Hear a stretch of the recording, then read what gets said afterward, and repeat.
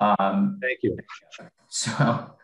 I'm Dr. Timothy Kneeland. I teach politics and history at Nazareth College in upstate New York, right in Rochester on the Finger Lakes. My teaching influences my research. I teach on presidents and natural disasters, and my research obviously influences my teaching. So because I'm a historian, but also have to think like a political scientist sometimes, this book is a marriage, if you will, or at least a sort of Venn diagram of the field, where I've tried to look at different levels of analysis from these different disciplines. And maybe pulling it all together is also the fact that I'm a public historian. That is, my work in the community tends to be about engagement and working with community members. So I'm a bit of an oddball, but that's why I'm at a small liberal arts college, so that I can do pretty much whatever I want.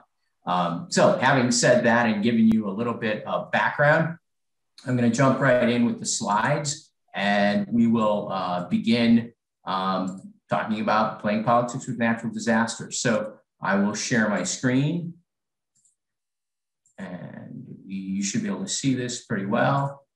And obviously we'll take questions at the end, but for those of you who are in the field, so this is like inside baseball. So those of you who are working in this field, look, I argue that the Disaster Relief Act of 1974 was a significant, or at least important departure, which is one of the questions in the literature, whether or not it was.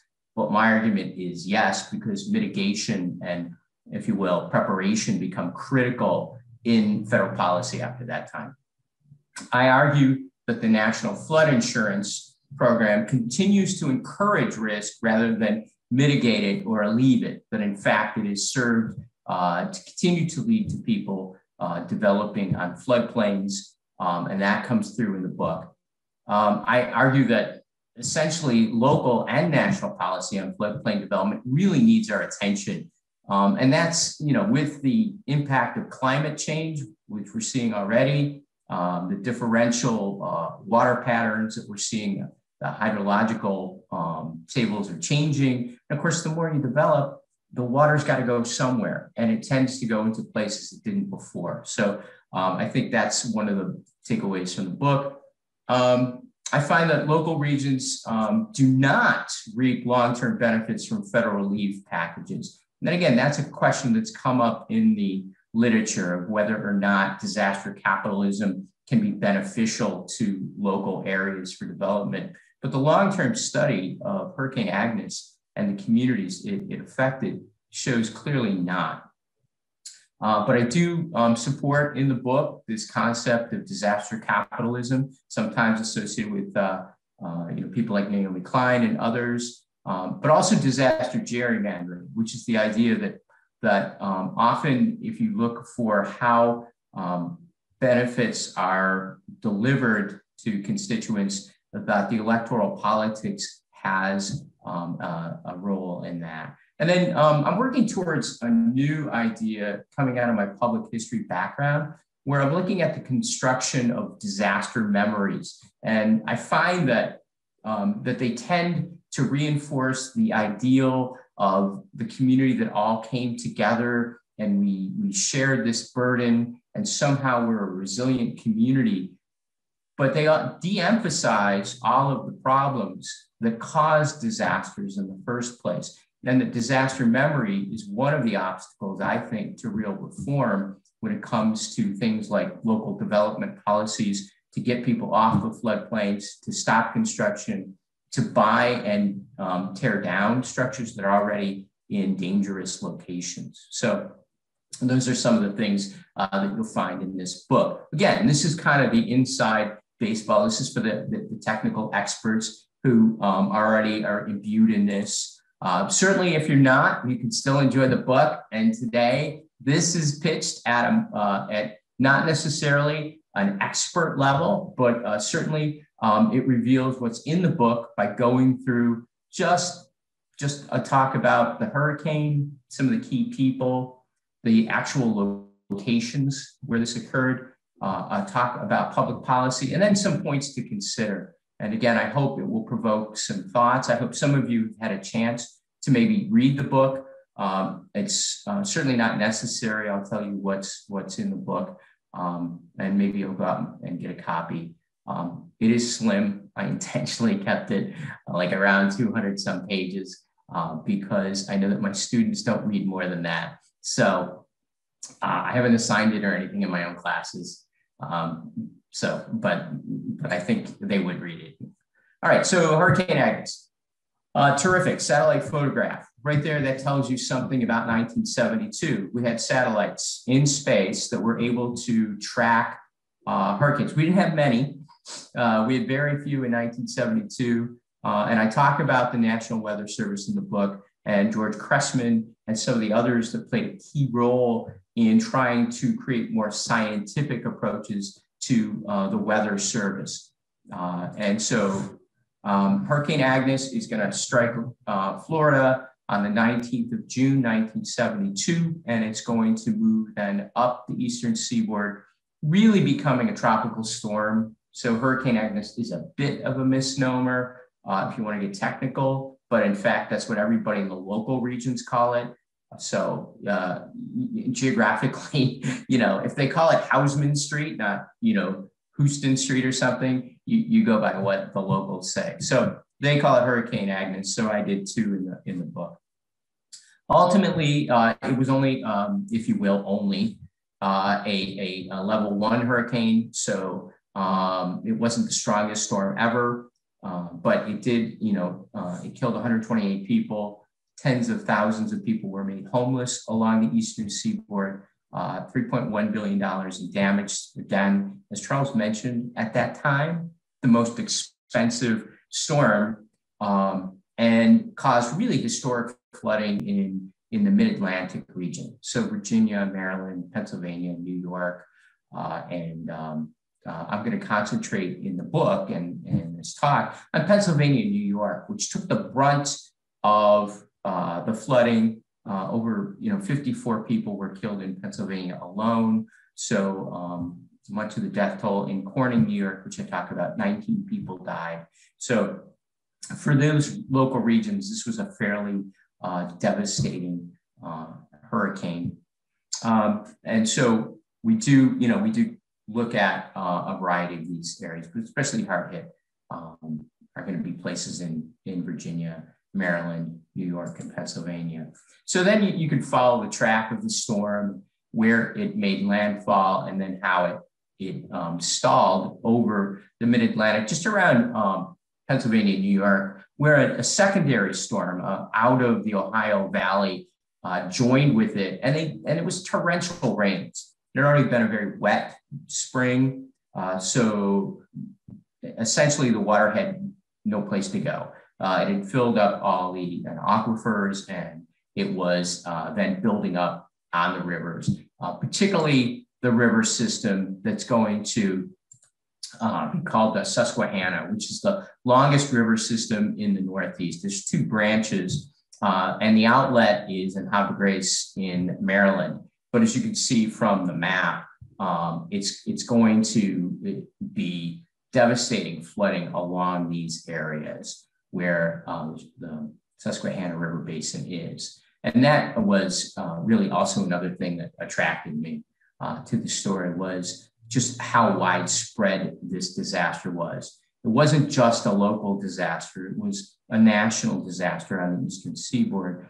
But even if you just isolate New York and Pennsylvania, the tremendous flooding that occurred throughout those regions in 1972 was historic. Part of the problem is this. After the Second World War, as people began to move into the floodplain, the response by the federal government had been to provide limited relief, but also then to build flood control projects. The Army Corps of Engineers, which, as you know, was sort of a dikes and levees only until the Great Flood of 1927, had begun building dams and other structural barriers. The 1936 Flood Control Act and 1945 Control Act, and some of these other things I do relate in the book, but essentially there was this nasty cycle. So you get flooded, So you get more flood control so you can build more in areas that are prone to flooding. And so you're constantly in a battle with nature over how high your dikes or levees should be, or how big your containment dams should be to hold the water back when springtime flooding, natural flooding occurs. And flooding has occurred in this area. Europeans have noted it since they came into this area. And native sources also indicate that along the Susquehanna, there was a tremendous amount of flooding. So flooding was not new. It wasn't some dramatic change in climate. It was a naturally occurring event. But in the mid-20th century, the idea was that we had the technology and science to overcome nature. And as we know from our recent events with the pandemic, that science and technology only get you so far when you confront natural hazards.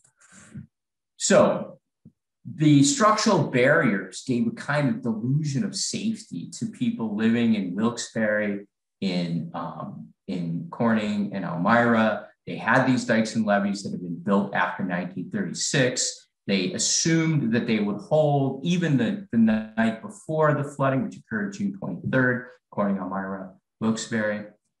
They assumed they were okay. And that, of course, was the folly of technology and science, but also it speaks to the fact that there was a lack of communication between these isolated communities. It's 1972, so you don't have a robust network of communication. You can imagine it's 1972, there's no cell phones. People are relying on the old-fashioned telephones that need telephone lines. And in a flood, of course, the river can overwhelm those, knock down power lines, knock down telephone lines. So communication becomes quite difficult to maintain without some sort of electrical source or CB radio or something. Dams across the area were reaching peak. And so even in cases where there wasn't flooding already, to relieve the dam, to let the water go, they of course caused flooding in places, for example, on the Genesee River, just south of Rochester, New York. So my argument going back is that, we have to look at the places where disasters occur. They occur in our region, right? We have to understand the resources they have, the political context, the electoral significance, to really understand how political actors respond. And so that's why I looked at these three communities. And in Wilkes-Barre, which is in Pennsylvania, down near Scranton, Northeast PA, old coal country, the people there were really following the direction of their civil defense director, a man named Frank Townend.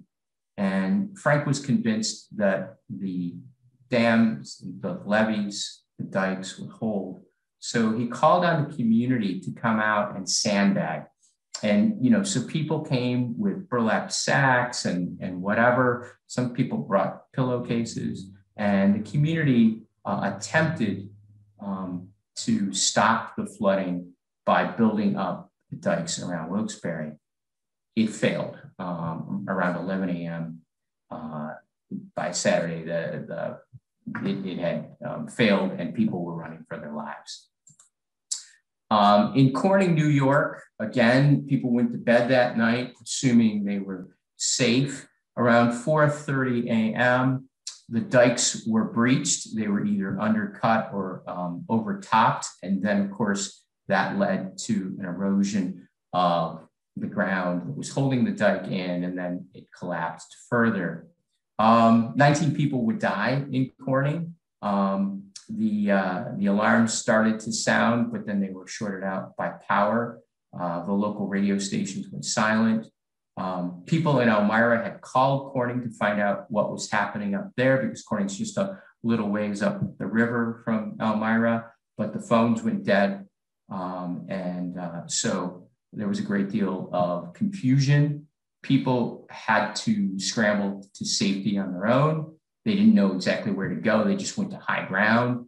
But very quickly, the community was isolated. Bridges collapsed, roads buckled. The flooding was up to 20 feet high in places, up to the second story in most houses. It was actually kind of miraculous that, that the death toll was kept so low in Corning. Elmira was a little different. Elmira is a slightly bigger city, about twice as big as Corning, and was just under the leadership of a brand new man named Joe Sartori Jr. Joe was an accountant who had been working for the city when they asked him if he would be city manager just that June. And so it's June of 1972, and he's new, and it's starting to rain. So he gets out the flood maps from 1936, and then he decides he's going to evacuate anywhere there was flooding in 1936. He's going to do this pretty late at night on Thursday. He's going to get people out of bed and tell them they need to evacuate.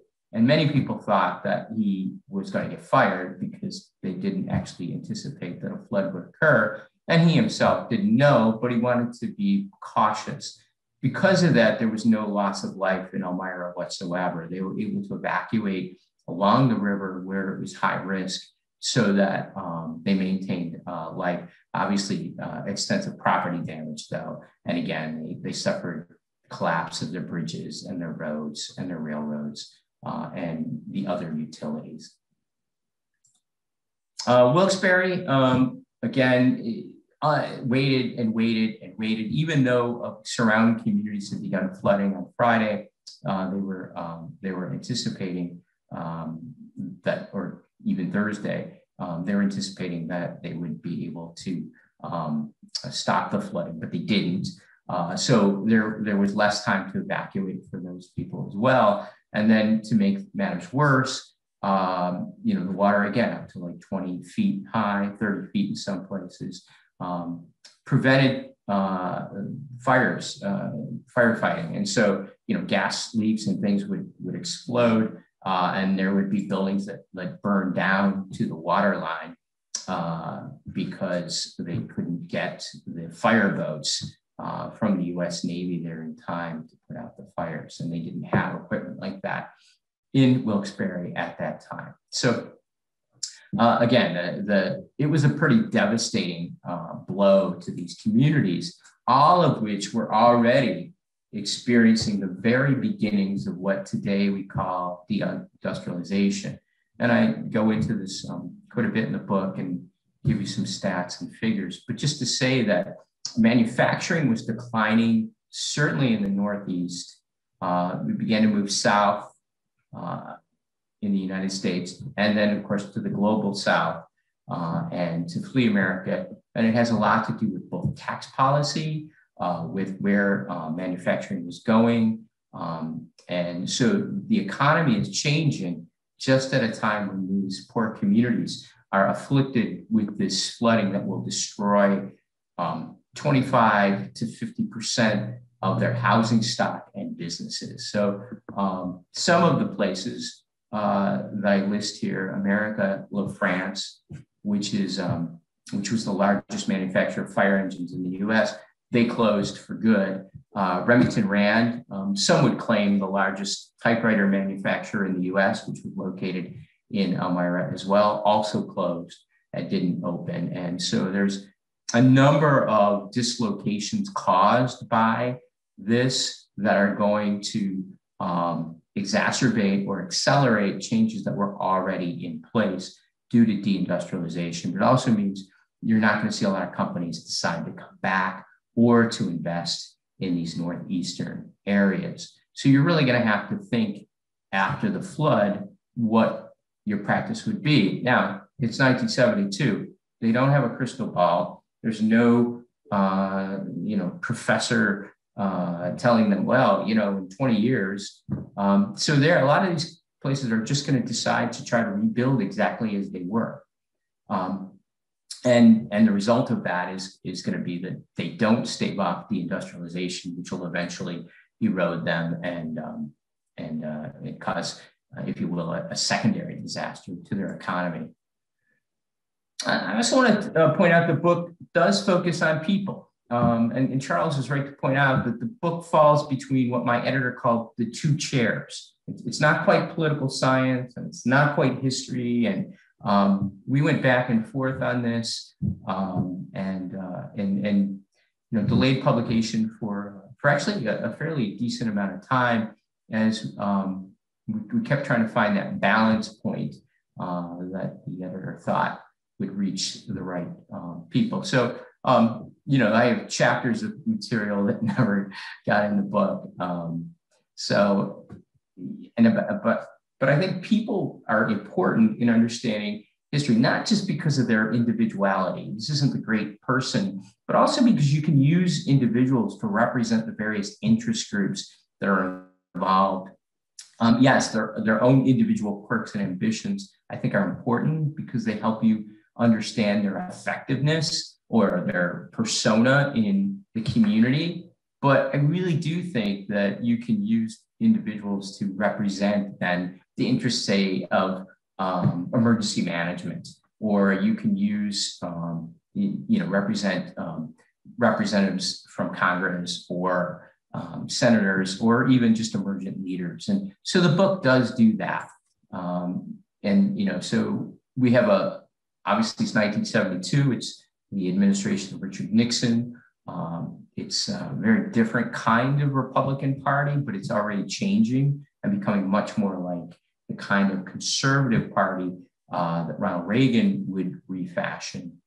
Nixon himself claims to be a conservative, despite the many socially progressive policies that he signed into law, but despised fellow Republicans who he thought were too liberal. For example, in this picture, you'll see Rockefeller on the very end. Nixon used Rockefeller to run his New York campaign, but thought Nelson Rockefeller was a little too liberal for his own taste. He did not like George Romney that much. George Romney was a rival in 1968 for the White House. And after Romney bailed in New Hampshire, where he was, beat by undecided voters. Undecided got more votes than George Romney. He ended up going into Nixon's cabinet and running the Housing and Urban Development, which was a brand new Lyndon Johnson cabinet position. Nixon wanted to eliminate it. George Romney found that it was something he wanted to really utilize to do a more moderate, if you will, Republican, sort of socially progressive but fiscally responsive change. So people make up this story. Obviously, sort of the center is Richard Nixon, who in June of 1972 was embroiled in something called the Watergate controversy already. In fact, the day that the flood hit, he was, as we know from transcripts and tapes, he was planning ways to shut down the investigation that had begun into the break-in at the Democratic National Headquarters at the Watergate Hotel by members of the Committee to Re-elect the President. So his mind would be really focused on the election of 1972, and Agnes would fall into this as part of his scheme. He really didn't show that much compassion, if you will. He did, he flew overhead, he went to Camp David that weekend. He wanted to plan his all-star team for Major League Baseball's all-star break. That was where his mind was. But he was finally persuaded by his aides to at least helicopter into Harrisburg, PA, to make a short stop on Saturday to meet people who were made homeless by the flood and to do a little bit of PR work. But instead, Nixon decided to send his vice president down to check the flooded areas. Now, we now expect and anticipate that the president of the United States will somehow show up at a disaster site at a time that's convenient, maybe not immediately, but to, in an almost anthological way, bring national healing and show support to the victims. That was started by Lyndon Johnson. And Nixon was not initially willing to follow that playbook, so he just dispatched Agnew. Agnew went out, and even though people told him how bad things were and what kind of federal aid they needed, he decided not to tell Nixon the straight story, and instead sugarcoated everything and told him how great the emergency management was going in these areas. So Nixon would be slightly in the dark, but that's, I think, where Nixon liked to be most of the time. You have your congressional representatives, and they can, again, represent different kinds of congressional constituent services. For example, the gentleman named Howard Robinson. Robinson was much more constituent services. He did a lot of behind the scenes kind of work. There's a lot of work between him and the representative of the Office of Emergency Preparedness, who came down to assist. And James Hastings was much more of a PR person. He wanted to be in the news a lot. And so he was putting out press releases like every day. And of course, is a great example of what we call in the field credit claiming. He liked to, if anything good happened, he wanted to jump in front of the camera and claim credit for it. So he shows up in the book as well. Hastings would end up going to jail for kickbacks and bribes and corruption, which if you're following any of the news about New York State, you understand about corruption in New York State politics. Robinson would actually retire after 1972. He would run in 72, but then he would retire in 74, fed up with Vietnam. He was, but by then had begun to break with Nixon and the Republican Party on that. And also just fed up with the way things were going and in American politics.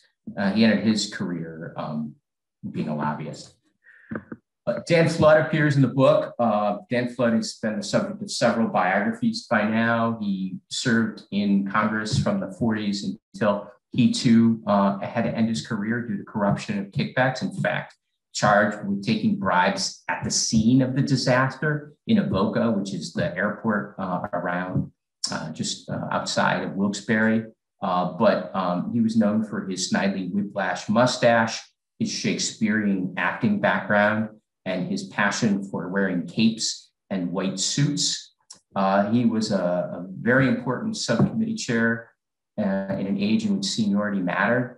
They were so powerful on the House Appropriations Committee that he was called a cardinal of that committee, and was so powerful that even as they converted a lot of space to offices around the Capitol building, he was surrounded by offices, but he had an apartment there that he was allowed to keep.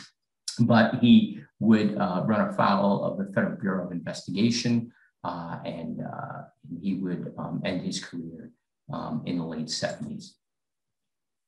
Then you have your senators. Now, senators are interesting. Most of them were really concerned about running for president. James Buckley was a conservative. Brother of William F. Buckley was the only conservative selected in New York history. He would not win re-election. Jacob Javits, much more of a liberal Republican in some ways, also broke with Richard Nixon over things like Vietnam and was not well favored. Neither one of these characters, by the way, played any significant role in the post-Agnes activities, not in really trying to get more money, not really involved in testifying, not really showing up much for the people of New York. And I put them in the book because I wanted to show the contrast between what happened in New York and what happened in Pennsylvania, where their senators were, and their representatives, including Dan Flood, were much more active in pulling for more money and even calling, and this is interesting, for essentially indemnifying everyone from the flood. So if you were flooded out, they didn't want you to have to pay a dime. They were arguing the federal government should pay your mortgage off for you, and the federal government should rebuild your businesses at no cost to you. That did not happen, but that's an idea that's been kicking around and still comes back in disaster politics. But definitely, you know, Richard Schweiker was fashioned himself a kind of John F. Kennedy figure and thought he'd be president. He ended up working for Ronald Reagan. He was briefly on the ticket with Reagan back in the mid 70s when Reagan first ran in 76.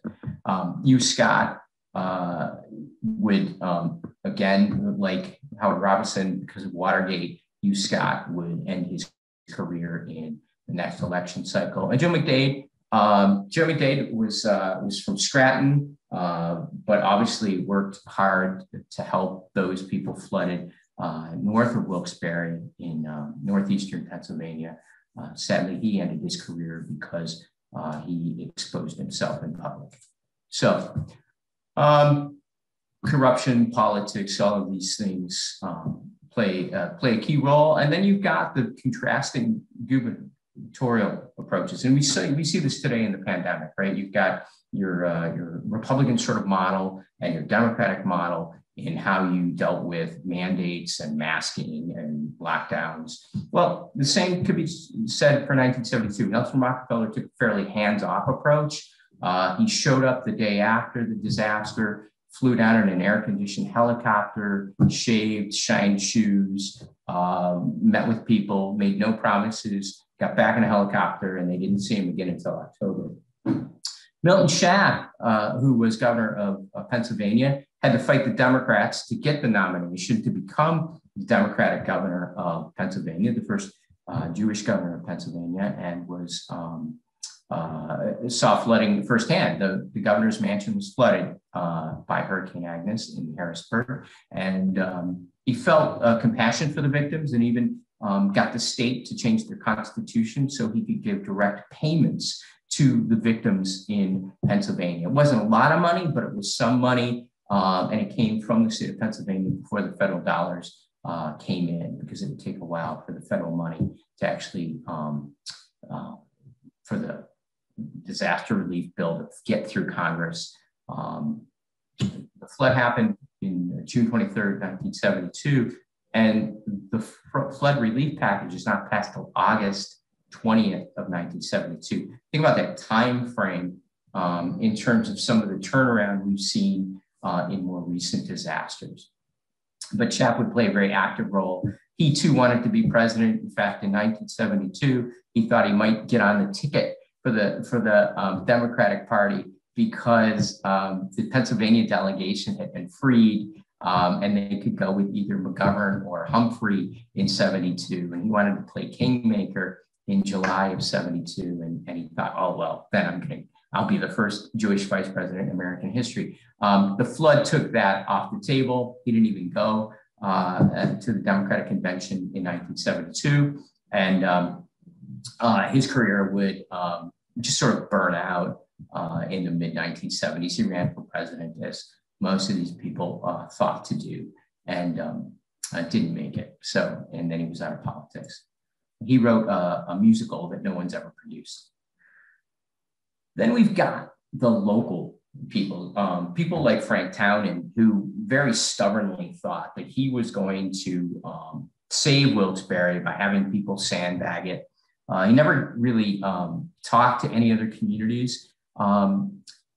Even as the flood waters were rising, the National Weather Service phoned him personally to cajole, plead, and beg with him to call for evacuations, because they were convinced by then, even though they had to do their calculations by hand using slide rules, because the National Weather Service's River Forecast Center in Harrisburg, guess what, was on the river, flooded, and they lost power.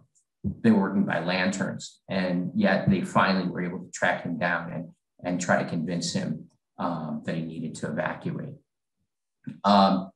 His failure, if you will, led to the rise of Dan Flood coming back, leaving Washington. He called up Mel Laird, the Secretary of Defense, and he said, I need your helicopter. And so he was able to command a great deal of respect because he was on the House Appropriations Committee, and 2/3 of the budget, as he claimed, went through his hands. So he listened to him when he spoke. And so Dan Flood was able to really get people to pay attention. And so he went down went to the airport in Avoca and pretty much just told people what to do, told government officials what to do, called on the U.S. Coast Guard to get some of those fire boats in so they could put out the fires before they spread even further, and was a fairly effective individual. But again, this was an individual, not necessarily a policy. This was circumventing policy, if you will, because he had the juice to do so. After Watergate, when the Watergate babies, as they're sometimes called, were elected, the Democrats stripped away seniority, and you rarely see this kind of power ever again in Washington politics. So that strategy wouldn't work today. But again, so Shapp and Flood were everywhere in the Wyoming Valley, and they were there constantly, and they were a presence. And, you know, partly because Dan Flood was a constituent services guy, partly because if you go to Wilkes-Barre, the Daniel Flood School and the Daniel Flood Community Center, the Daniel Flood, he named a lot of things for himself. This guy was so powerful that when the anthrax coal industry began to decline, he got a bill through Congress that required our army bases in Germany to use Pennsylvania coal to heat the barracks. And so that was quite striking. And the result was, obviously that they did this because he forced them to. Then there's some individuals I speak about, this idea of emergent leaders. Wilkes-Barre lacked the kind of political structure that you needed to deal with this catastrophe. And so the elites, bankers, businessmen asked Judge Max Rosen, who was on the federal bench, to, if you will, take over and lead a special task force. And in Wilkes-Barre, that was pretty normal that you would do that. That they'd done this after flooding in 1913 and some tornadoes back in the day.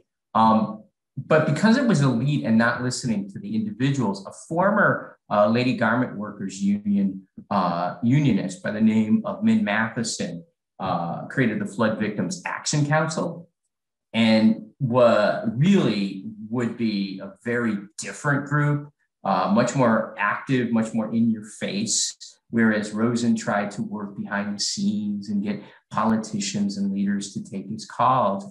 Min Matheson was out demonstrating and protesting in front of the press and trying to get their plight on the national news. In Elmira, I've already mentioned Joe Sartori.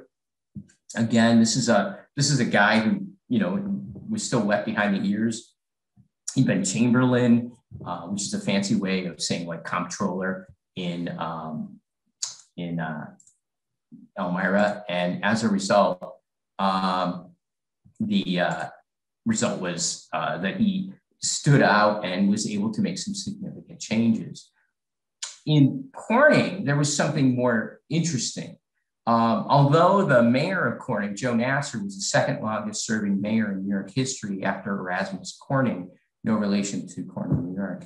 The Houghton family had been in Republican politics for years. They'd been in the House, they'd been ambassadors in the First World War. Amo Houghton Sr. was called the ambassador because he'd been ambassador to France in the 1950s under Eisenhower. And the Houghton family was being led at the time of the flood by Amo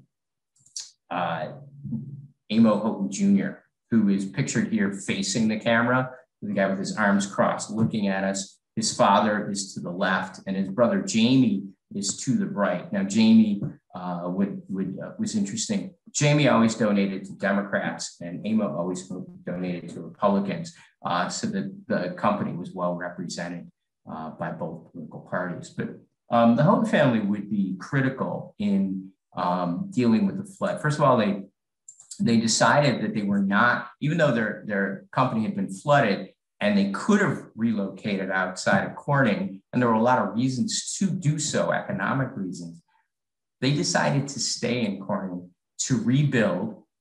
They were the only holder of flood insurance, by the way, in 1972 in all of Corning.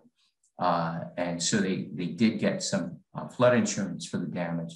But it was more than that. They actually created a philanthropic trust, and they began to pour money into it. And that money, more than anything, would remake Corning as a tourist destination. They bought and created something called the Rockwell Museum of Western Art down there. They helped Watkins Glen, which is a famous racetrack. They bought that and kept that open for a number of years. They created a museum called the Watson Homestead. And they were very influential on how Corning was going to be rebuilt under Mayor Nasser. Nasser was sort of the face of a lot of these decisions that were public, but behind the scenes, the Houghton family really pulled the strings. And then you've got a character named Cadillac Bill Smith, and Cadillac Bill Smith is critical to the story insofar as he was a man who attempted to reform natural disaster policy at the state level, but ultimately failed. He was a state senator who called together a special commission who discovered that there really was no responsibility for warnings. Civil defense didn't seem to have responsibility. The National Weather Service didn't have responsibility. The state troopers, the sheriff's departments. So who was responsible for warning people that they needed to evacuate? It was local leaders, most of whom worked in isolation of each other. Nelson Rockefeller rejected calls for reform and argued that the national government needed to make those. And then finally, as we're wrapping up here, policies, right? Disasters are certainly not natural, and they're shaped by human interaction with the natural environment or the natural hazards. And policies are a key role in this. In 1972, we'd only really had routine federal disaster relief since 1950. So that was still relatively new. And every year it had been getting more and more generous, moving from the federal government giving money to states and localities only to, under Lyndon Johnson, giving individuals levels of support, including money, legal services, psychological services. And this would continue somewhat in 1972. But clearly the local leaders relying on a civil defense agency that was a paper tiger. It was made up of people like the civil defense leader in Myra was a former boxer who owned a bar, which happened to be the watering hole for local politicians. So they honorifically made him the civil defense leader. And of course, horizontal and vertical fragmentation, miscommunication, fairly common. We had an Office of Emergency Preparedness that was anything but prepared, very small staff, and tasked with a number of different things. I mean, George Lincoln was not only in charge of natural disaster policy, but wage and price freezes were put on his plate, and talks of when there was a meat shortage, whether or not the OEP would be involved in that. It was a multi-purpose agency under Richard Nixon and didn't operate well. It did not operate well in 1969 when Hurricane Camille struck the US, and a self-study by the agency revealed many flaws in the safety net. So as I mentioned, the election loomed over so much of what was happening. And there was the Agnes Relief Act, which was very generous. Nixon decided to out-McGovern McGovern. And as a result, this was the most generous disaster relief act in US history to that time. And actually forgave up to $5,000, low interest loans, unemployment, legal services to localities. Sadly, it turns out that even as that money was flowing in and people were using the Small Business Administration to borrow money, Most of the lenders tended to be banks outside of the area. So all of the resources, the interest payments were being extracted from the community. And many people had to remortgage their home for a second time. They hadn't even paid off their original mortgage. And so the Disaster Act, although enriching a few construction companies, banks, maybe developers, real estate agents, did not, in fact, help individuals that much who were left with the bill. And this is why I said that in the long run, this did not help. The flooded cities, Wilkes-Barre rebuilds, but declined significantly. They've turned to a casino economy and turned to the Mohegan tribe to try to bail them out, but that money continues to leave Wilkes-Barre. Elmira rebuilt their downtown, but they drove the small business out. They fell into decline, and in the 1980s and 90s tried a prison economy. Corning rebuilt as a tourist destination with some money from the feds, but much more so from the Houghton family. And if you go to Corning, it's a much livelier and stable economy. 600,000 people a year visit the Glass Center, which is the world's largest collection of glass, and it's a tourist destination. Deindustrialization continued. Wilkes-Barre lost half of its population since the 1970s. It continues to be an area of economic decline. I'll skip some of this just to say that Richard Nixon's strategy of being generous with disaster and even using the Agnes Act to bring in disasters that had occurred prior to 1972 to get votes, paid dividends. He won every state but Massachusetts and the District of Columbia in his 1972 bid, 60% of the vote. But of course, after the election, he cut the generous benefits, eliminated OEP, folded its functions into HUD. And the key here is he planned legislation to require mitigation, mandated flood insurance for federally backed loans. And there were two key acts. The Flood Disaster Protection Act of 73, which requires if you are getting a mortgage in a flood zone, you have to have flood insurance, federally backed mortgage. And then number two, the idea that you would require people to do planning. So you would give states up to $200,000. You would spend more money on mitigation and prevention. He's going to end the civilian military mix of civil defense and try to create a defense preparedness agency and put the Federal Disaster Assistance Administration in HUD. And he increased subsidies to try to encourage people to move off of the floodplains and to get flood insurance. Long-term consequences, arguably in the book, I say that this was sort of the beginnings of emergency management by putting more money towards mitigation and prevention and spending money, giving federal money for states to do that planning. You began to create a nascent core group of individuals who would be the first emergency managers. We continued to build new structural barriers throughout this region. We didn't stop that. And of course, we saw devastating flooding in 2011 and then more recently. And so finally, as we go into Q&A, which I know you're all relieved about, our community is safer than they were in 72. Our local and state emergency management agencies better equipped than 72. Is our federal disaster response still problematic? How do elections shape disaster response? And now let's go to Q&A. I already saw some questions in there. So I'm going to stop the share and we'll go to Q&A. Okay, Timothy, that was incredible. That was a great lecture, and so many threads to this story, right? And one of the things that escaped me now, for those of you who know me, know that I'm from Elmira. Okay, and I always joke, nobody ever makes up lies about the fact that they're from Elmira. And so I lived through Agnes as a young person, a child. And, some of these characters, I knew Joe Sartori and Bill Smith had a diner that I would go to as a little kid, and everybody called him Cadillac Bill Smith. And, you know, he had a farm. His farm always floods. It's out in big flats on a floodplain.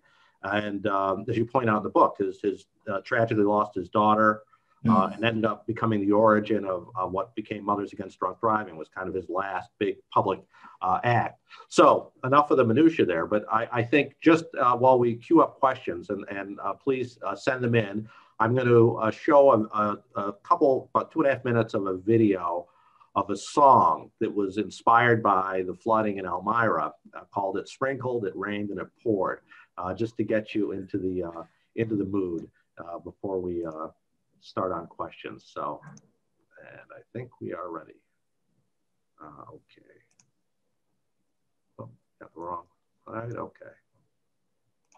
At 5:28, people were told to evacuate. They could see the river on the rise. Folks fled in panic amidst their cries. And it sprinkled, it rained, and it poured. It sprinkled, it rained, and it poured. The water was too much for the dikes to hold. Get out of your homes, the people were told. The old Chemung River was rising like hell. Pitch and bridge, buckled and fell. And it sprinkled, it rained, and it poured. It sprinkled, it rained, and it poured. Frightened people heard the siren screech. They saw the depths the river had reached.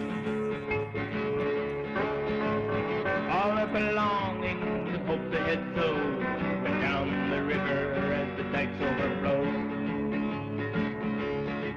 Well, it sprinkled, it rained, and it poured. Well, it sprinkled, it rained, and it poured. 20 feet of water, muddy and dark, swirled its way through Wisner Park. Everything in sight was hit so hard. The beauty of Elmira was tragically marred. And it sprinkled, it rained, and it poured. And it sprinkled, it rained, and it poured.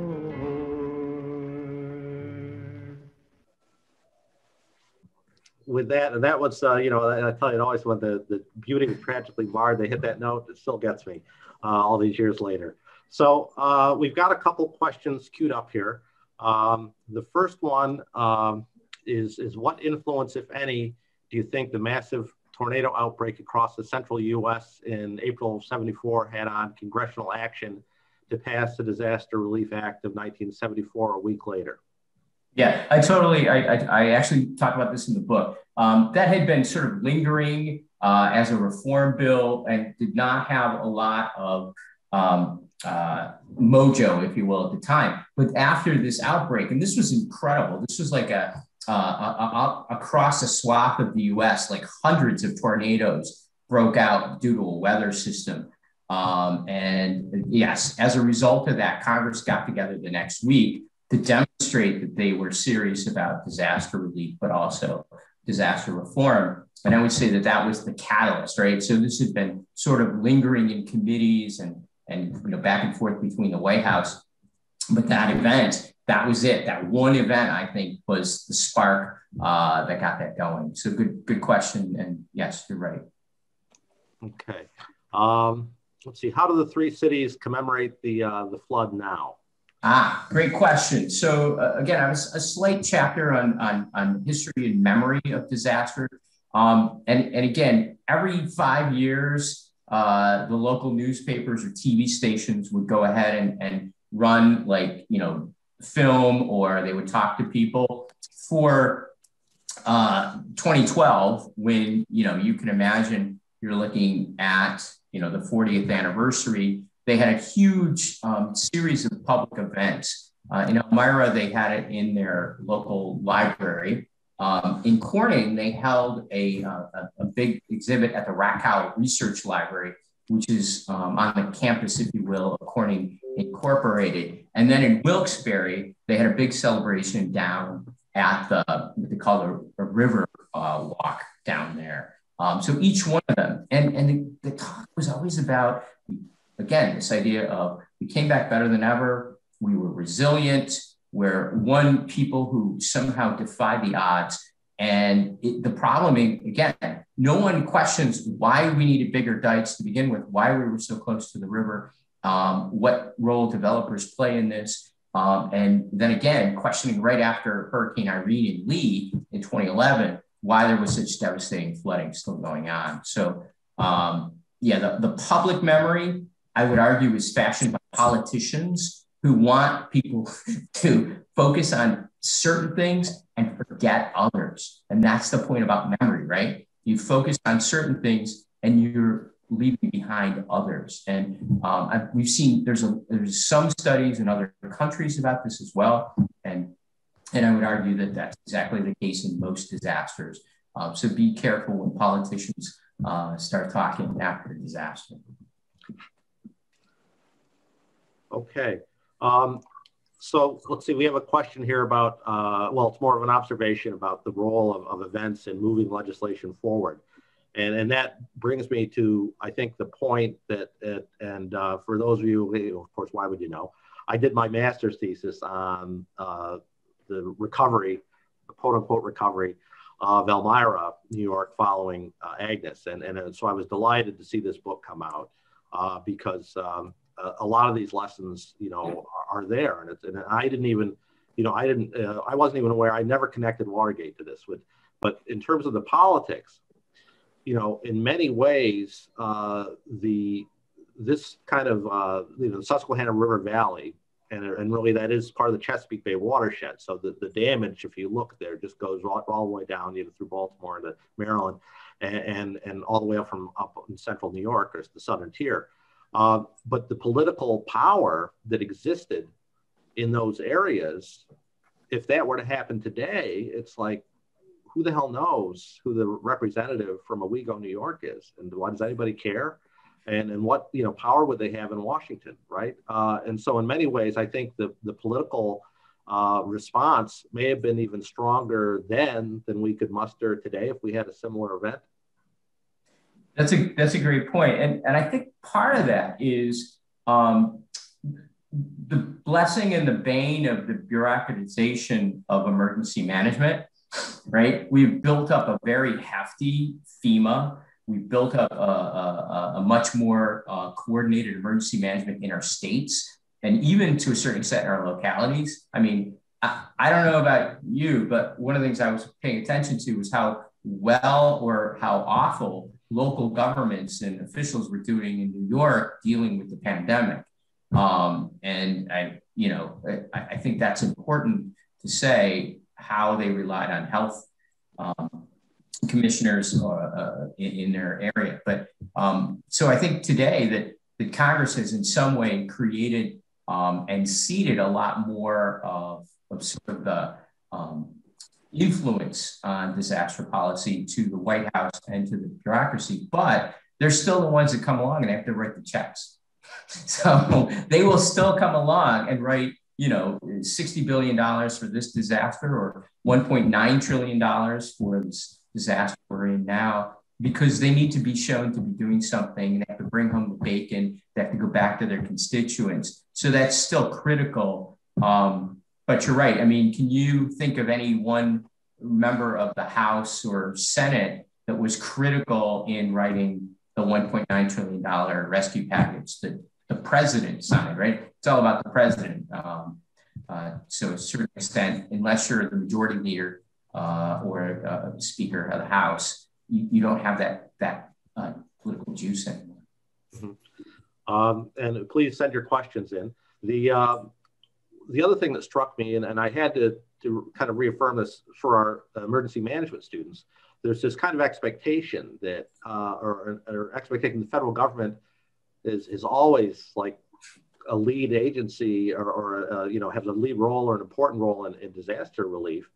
And if you look at the constitutional underpinnings for that position, it's very soft and it's fairly recent. And you see these stark partisan divides. And in fact, we even had this comment that came out of, I think it was a mayor in Texas after their power outages and subsequent freeze and the lack of water, which was, it's not government's job to provide water and heat, go burn your furniture or, go out on the plains and do it as our forebears did it or whatever. But you see that, carrying all the way through, right? And this push between the federal government leadership versus really local government leadership.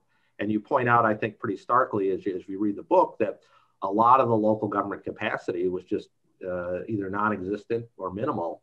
And we look forward to today. And, in many ways, we're in the same boat, right? How do you deal with the whole question of moral hazard, if you will, on state and local governments because of the federal role that's played in disaster response? Yeah, no, I think, Charles, you're absolutely right in terms of both the Constitution, but also even the way all legislation is written, right?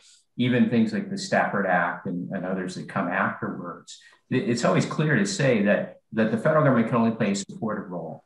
The federal government has to be in to deal with disaster. Now, the 1974 Act did create something called emergency, and it did allow the president, if in order to save life and protect property, whatever, they could take actions before a disaster happened. That was new, and presidents can do that now, but there is a real constitutional mess if the president does that really without being invited in. And even FEMA will tell you, as an individual, you need to have a 3-day supply of food, water, whatever, flashlights and batteries, because they don't expect that they're going to be able to help you for like 72 hours after a disaster. So we still have the messaging that individuals, local communities, states are responsible for health and safety, i.e. disasters. But the problem is the public perception is, no, the federal government's going to swoop in and save me, which is just not going to happen. They will come in as quickly as their policies allow them, but also who's ever in charge. And it does make a difference, how prepared they are, how they follow their scenarios. I mean, under George H.W. Bush, FEMA became a kind of dumping ground for people they didn't know what to do with, as opposed to when Clinton came in and he put James Lee Witt in, who had some background as a first responder, emergency manager. I think that helps tremendously understand your mission. But yeah, I would definitely say, so when I teach epic disasters, I've had my students do the community response team. They take this mini course at a local community college as part of the course I'm teaching, and they get certified. If there's a disaster, they can help, right? This is the way that FEMA is trying to prepare us all to protect ourselves. And so they learn basic first aid and search and rescue operations, and it's taught by first responders. But yeah, that's a great point. Okay, and speaking of, I think probably the biggest federal foray here in the I guess to some degree, I don't know if we call it mitigation but we'll leave that aside, is the National Flood Insurance Program, which is another great federal intervention that we can credit to Richard Nixon.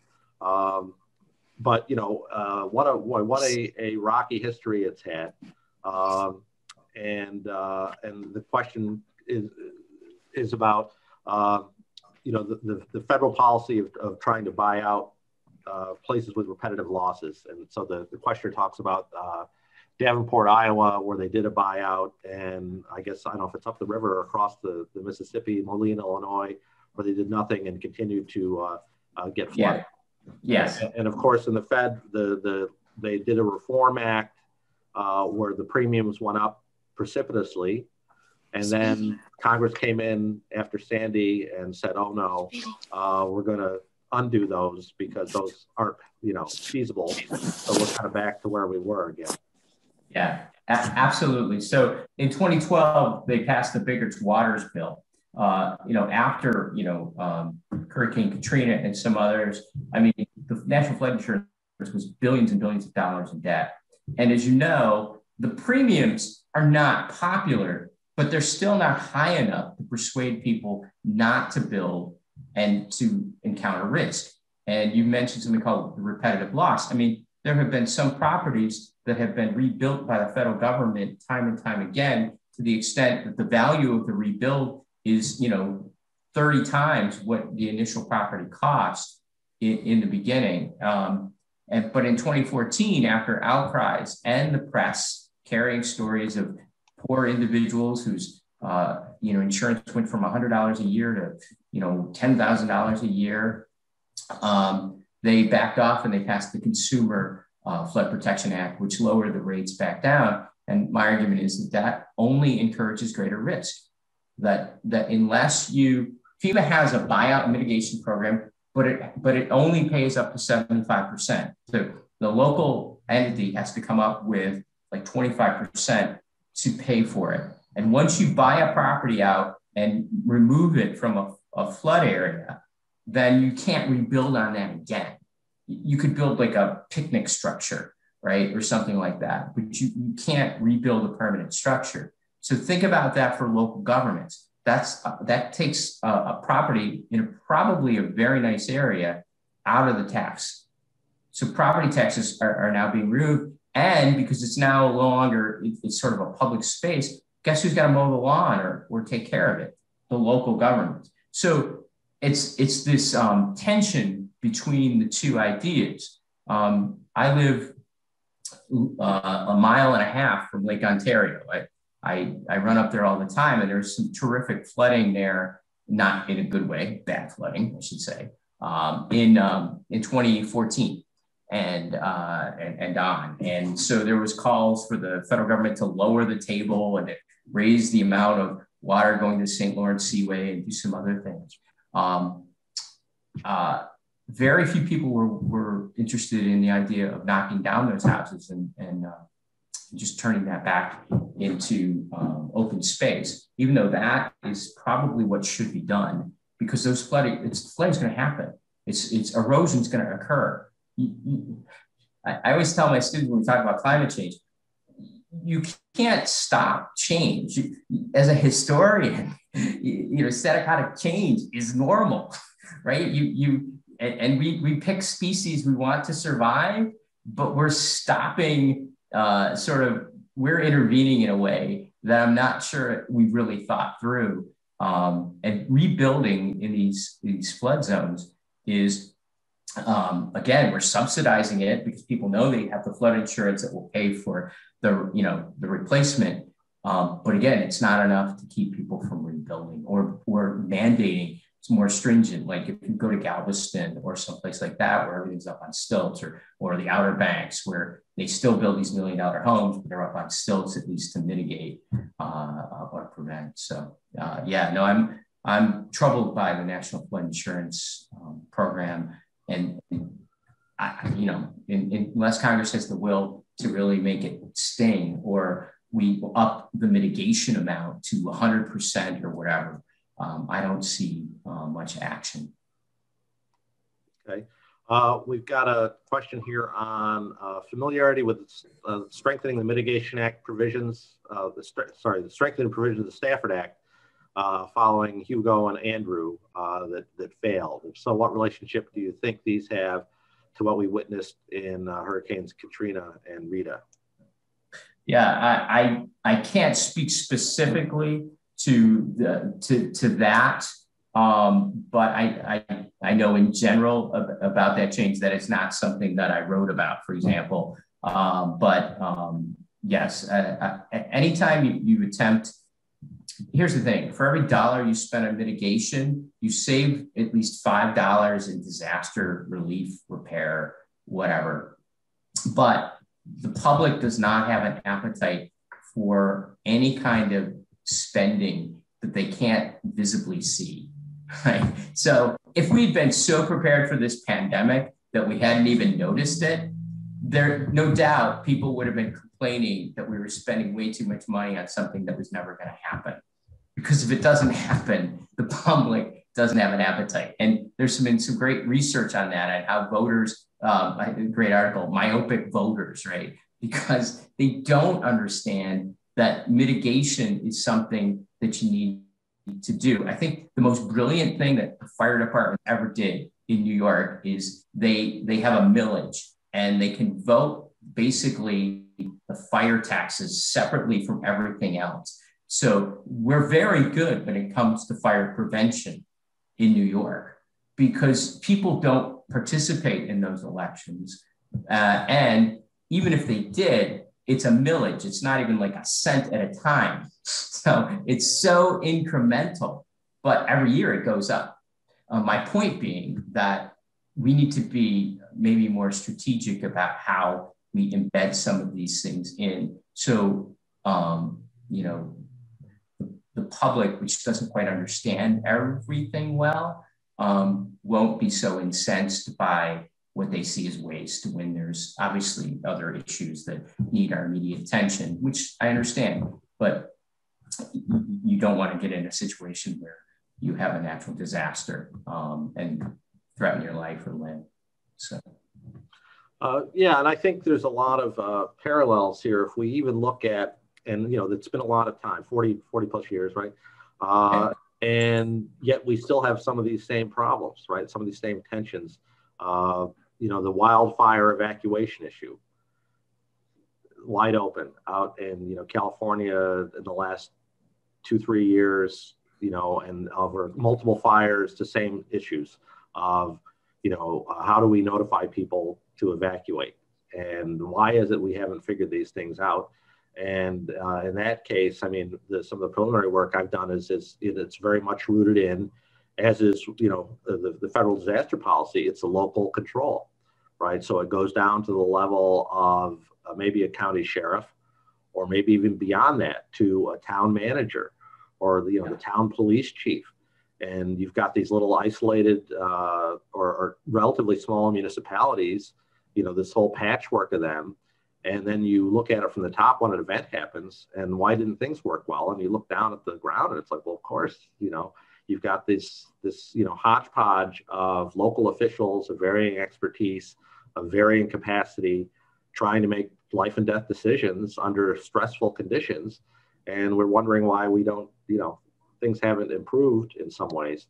And so I don't know. So what as somebody who's, having written the book, what lessons would you have there for emergency management students and scholars in terms of, how do you reconcile those things?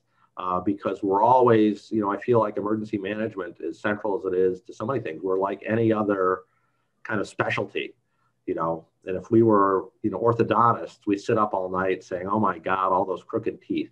If they would mandate braces, we could, have perfect smiles all across the world. What do we do about this fact that really it's a local responsibility, and it's divided so much between levels of government?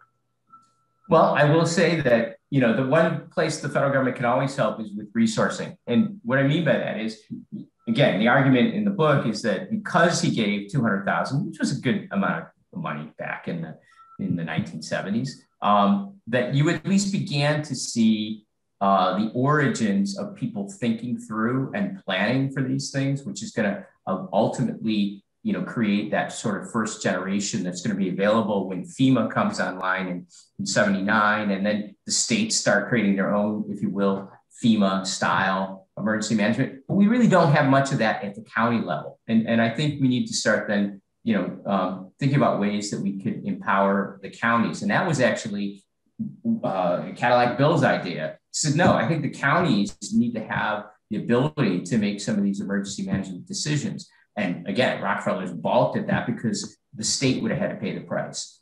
But if you could get the federal resources to come in and to pay, half of that or some such, particularly in areas that have seen disasters. Maybe you could get a model going for something like that. Or, you know, even some private foundations that are interested in this to get a model to see how that would work, and to strengthen, you know, that incredible emergency management center down in Maryland, right? Where, you know, they got the Homeland Security, you know, material, and they had a fire training center down there at one time. And you start training people. There is federal money to send people to learn things at, you know, at these spaces, but then when they go home, they don't have the money to set these things into action.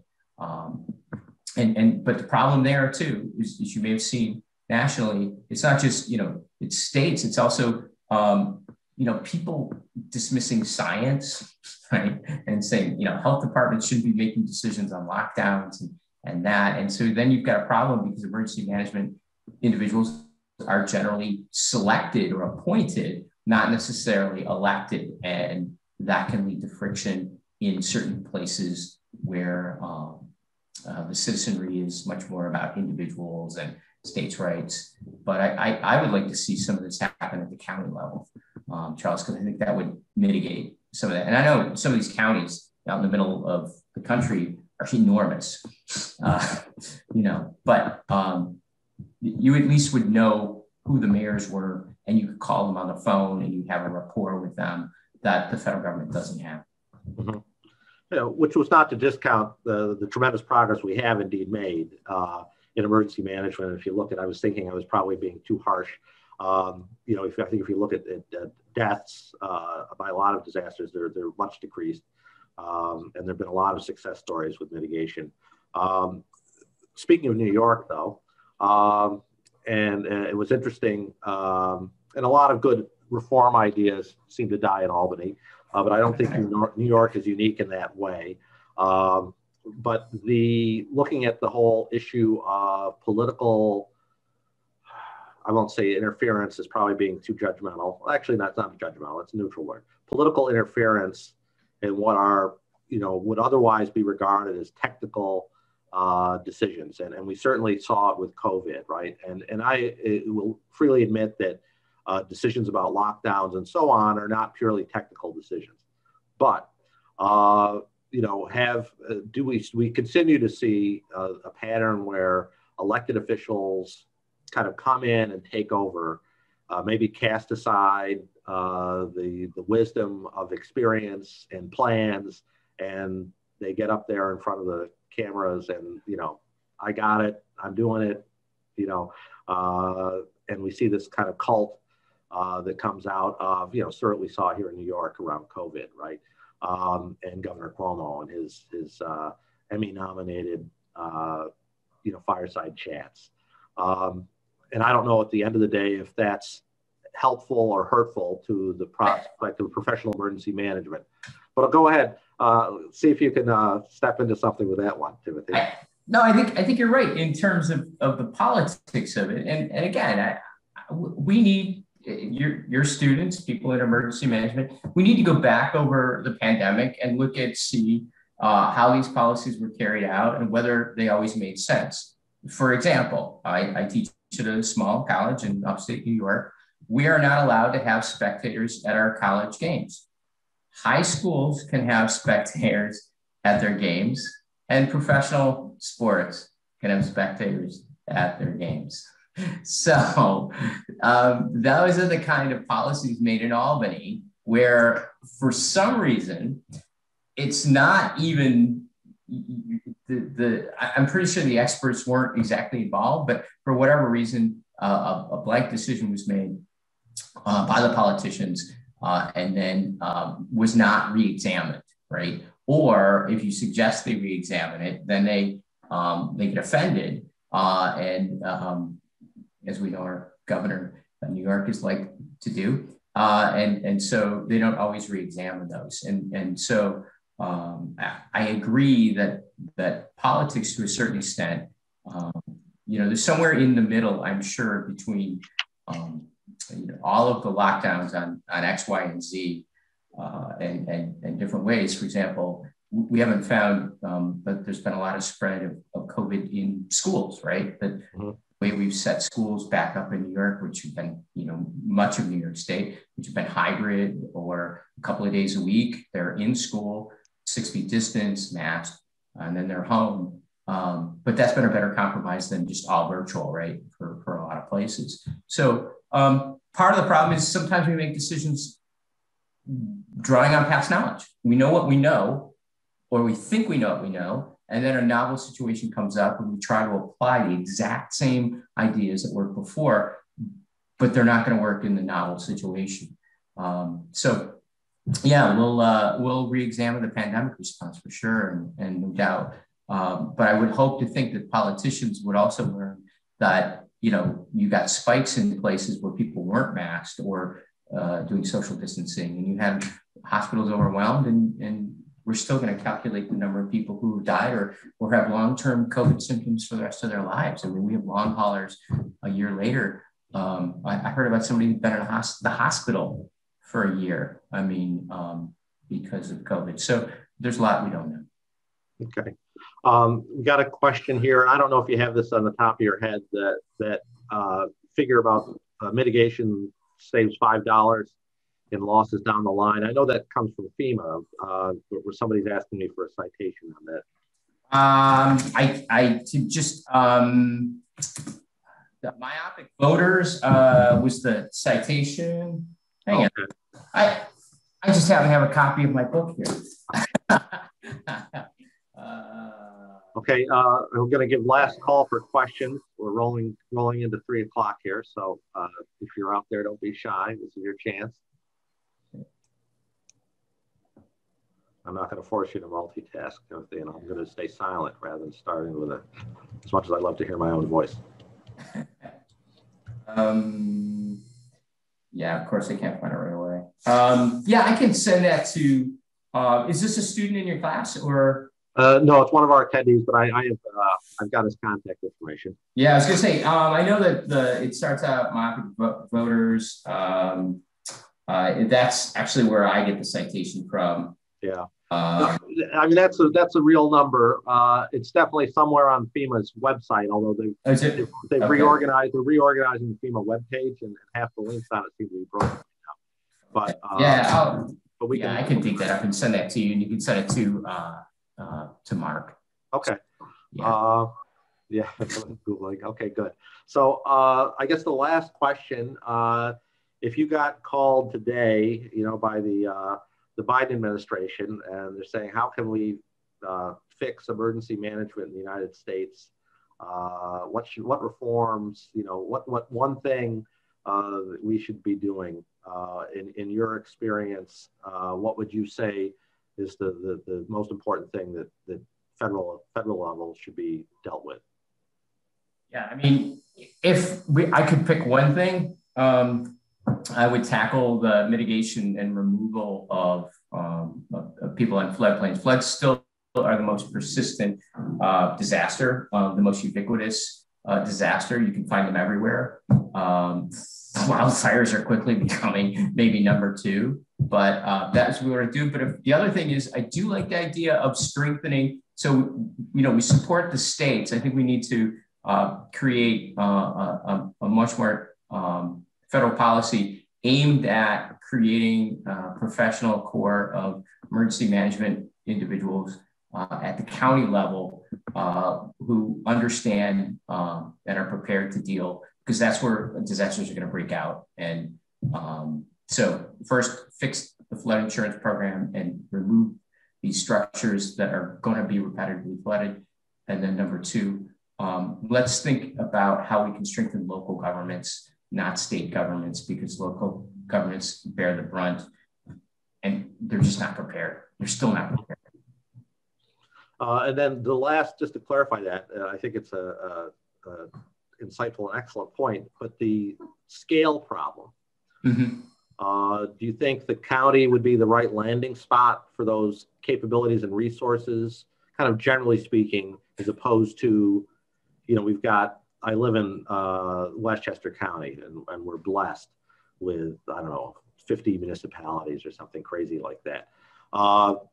should those resources stick at the county, or should we divvy them up? And I'm the village of Painted Post, and I've got X 3.5 employees, and I'm going to get $1,500 from FEMA, and what are we going to do with that? That's why I wouldn't divvy it up and okay. Keep it. My next book, which is coming out this year. Oh, really? Wow. The blizzard of 1977, and talks about snow control politics, because it turns out that winter was not a disaster until 1977, according to the federal government. And then suddenly it was. But one of the things I talk about there is I talk about the evolution of sort of dealing with snow control policies at the county level. Because part of the problem is, even every municipality has its snow plows, but they don't all communicate, and they didn't all cooperate before 77. But after this terrible blizzard that paralyzed Buffalo, New York for days at a time, and killed 18 to 24 people, they started banding together and sharing. So I think counties actually would be in a good shape, because county executives tend to meet. Now in New York, we have a number of counties. So I think that actually, even if you've got one county with lots of population, they still could draw from or support those counties with smaller, we've got like North Country in New York, where very few people live. 90% of people in New York live within 100 miles of the Erie Canal.